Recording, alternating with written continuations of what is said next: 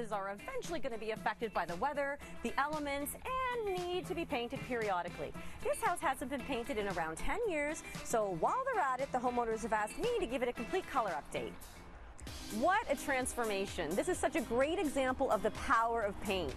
To give the house a more contemporary spin, I went with a really simple color palette. For all the woodwork and trim, I used gray, and for the windows, black.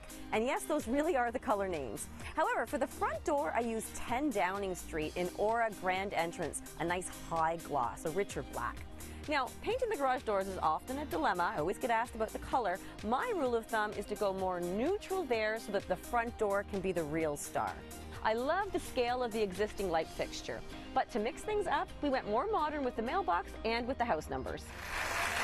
What a gorgeous makeover. So Sharon is here now with ideas to decorate your floors, whether they're inside or out. So think about painting the floors. You can do that. I know sometimes, they get worn. They're, a lot of wear and tear, and you've sanded down your floor a million times, and you can't really do it one more time. So that's a good time to think about painting. Or maybe it's at the cabin. Or maybe it's your balcony, and it's a boring concrete slab. That's right. So I actually wanted to talk about this cute little vignette where we stenciled it. Stenciled the floor. Beautiful. This could be wood, this could be concrete. But again, it's the idea of bringing color and pattern onto that area that is underfoot.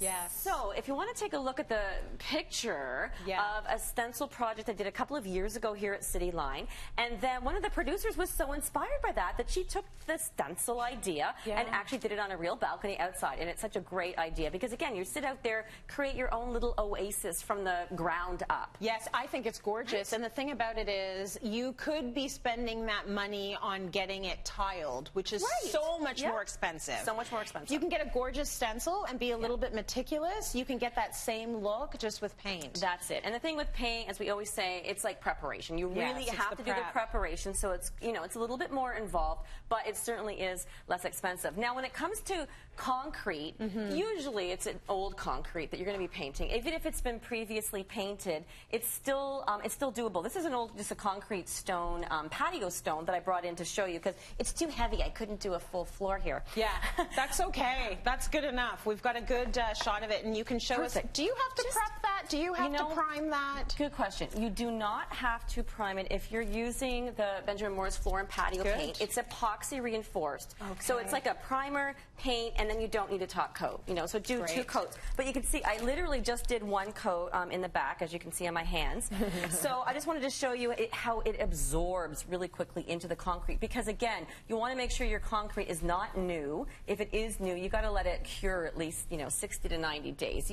So ideally, you want to be painting over cured concrete for sure, so that there's no water in it. Basically, water is what causes so many problems with paint. So again, that's easy. That's easy. Does the brush make a difference?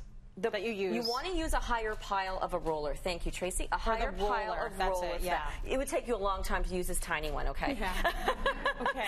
The big bushy one. The big bushy one. You want to do that. It'll be pretty quick. And again, 2 coats is ideal. But do all the preparation. Definitely talk to the paint store about if you've got another coating on it first, because you might need to sand it down and get it prepped for painting. But really great thing for concrete. Again, I just wanted to quickly show the stencil. This is where you might want to use a small roller over if you're doing a stencil. These are wonderful stencil patterns from Cutting Edge Stencils. I've actually used this one probably around 25 times. So it's sort of taped up, but really the thing about these stencils, you can use them on the wall, you can use them on the floor. And here I used the floor and patio paint in Decorator's White, just like on the little vignette, and then I used Van Dusen Blue.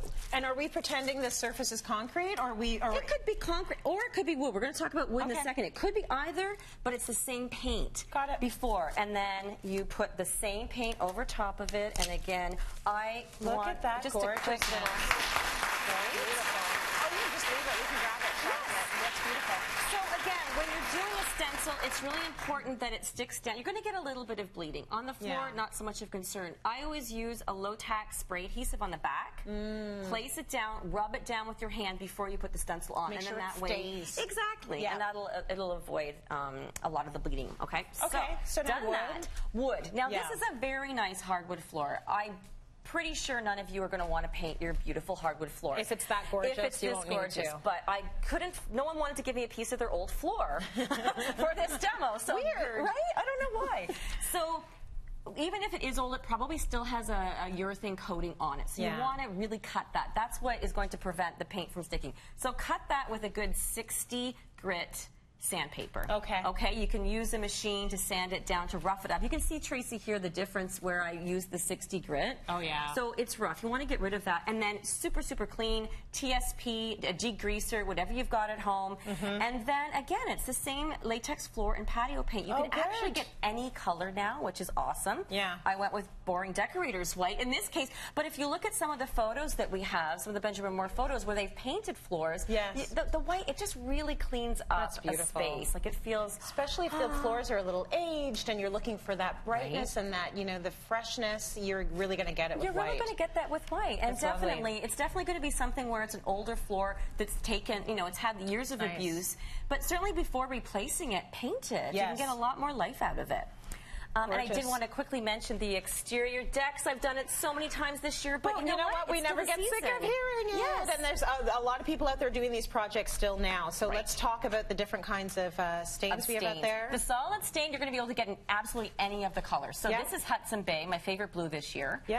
This is Hamilton blue in a semi-transparent. Okay. And then here you can see just the teak. It's called teak. It's just a translucent stain with the clear coat over top top of it. Oh, okay. So you can do cedar, pressure treated, whatever you want, but please do all the prep first. Make sure it's nice and dry, and test out your color first. This isn't like the floor paint. You need a little bit more prep for this. You need more prep. Yeah. Absolutely. It's got, you know, the weather. Yeah. You want to make sure it's clean. Yes. You want to make sure it's dry, more importantly, and then away you go. And then go for it. Thank you, Sharon. Let's go to break.